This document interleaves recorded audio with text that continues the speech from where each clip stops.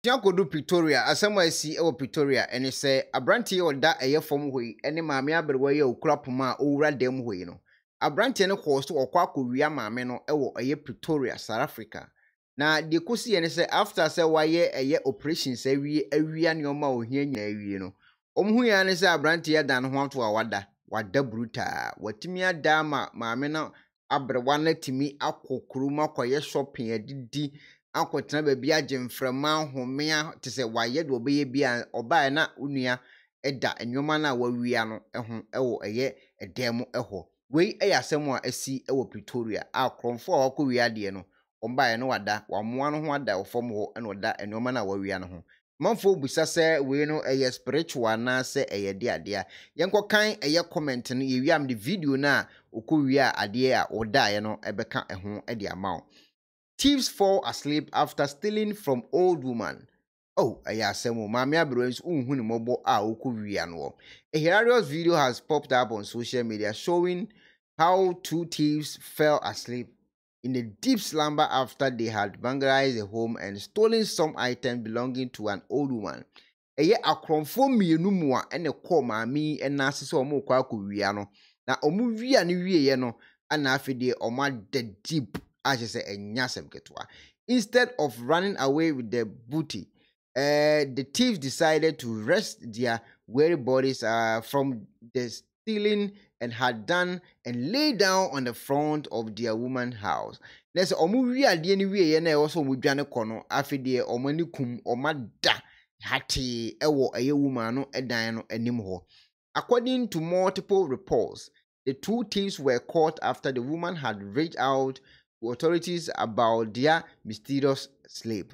Eti woman na nkasa na yebewia na ade no ono no efre police fo so omomre na de akosie ni obi aba wo bewia ma owia ma ade ni wie no omo na omadedai amanfo chese bia tramon no manom omada bi so se eye duro bi na ebia maame no wo a ode ma omodaye.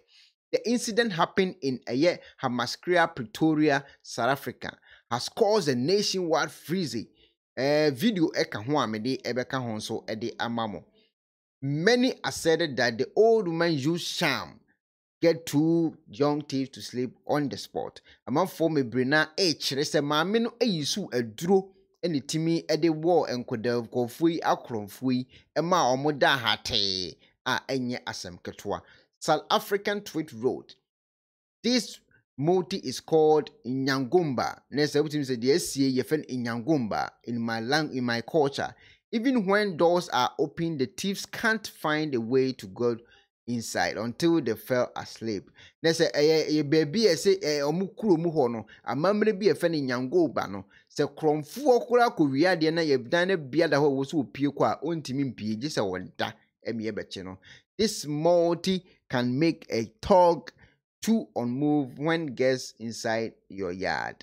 Afi omo kire se sa eye Nyangumba no yede eye wo a oye kromfo na se yede ye wo a untimi entu nan ubegina ho akopem se yebeba aba abechewo. Yenkɔ he video na nkasa ebeto odwa a na akromfo yi atimi awi ade awie na omada hate kopem se wuma no ebepie omo so no.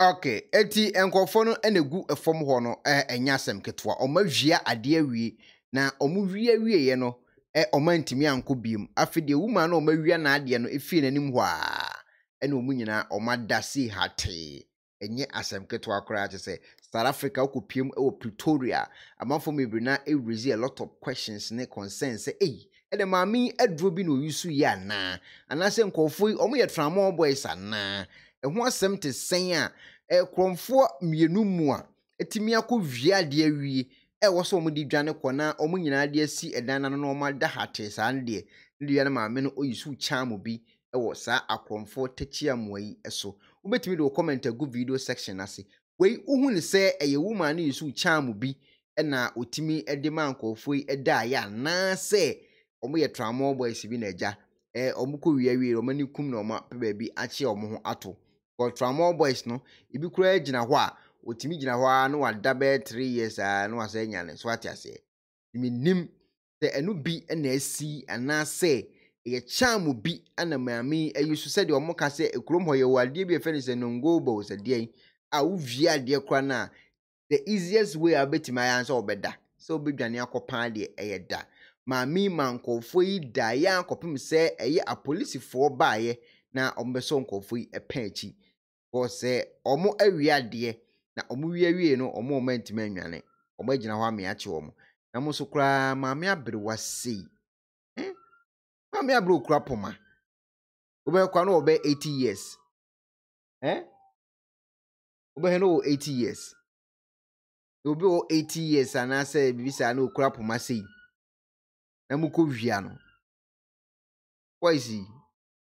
boys munya abotre asembe kura na abihie anyway me did ekwanaba boate betim do comment aba akromfo ayache wo mo na yache wo mo wie no omo ankasa wia de o asesa ne omani nyina wie so omko omo wie no manko omo agina ho na omo da hate opim se eye maame na wo wia no no e ba be pii so no san afre police fo so me form nko we unu se eye drew ana se unu se eye tramo boys na o makwachiche o mo tramo na afọ mutirim ana hello ebusiafo so pesi feature asracha Odifour de and then na fa ho kodom unique laser whitening our toothpaste stronko a odi twitwi wo sin ema wo sin eye fita na eye fita no nso no na eyi enka bone bia ewo wo no mu bia any tea stain coffee stain smoking stain bia unique laser whitening product ebe yi ni nyina free so ama kama de oba ni say utu so na odi bi egu o brush do so na odi twitwi wo sin so nyina kama Uvia and who wenum Jano wenum sa into for unique laser whitening. I was 07999792330. Unique laser whitening or say Muni Seso.